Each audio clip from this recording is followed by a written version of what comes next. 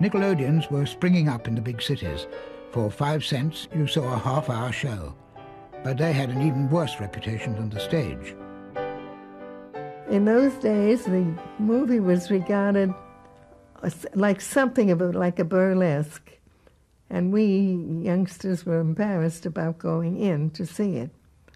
But after walking around the block 2 or 3 times to get courage enough to go in, we went in and felt that we had done a great job by seeing a movie for the first time. This Edison production of 1903, directed by Edwin S. Porter, was still about the best film you could see in 1908. The industry had not moved very far.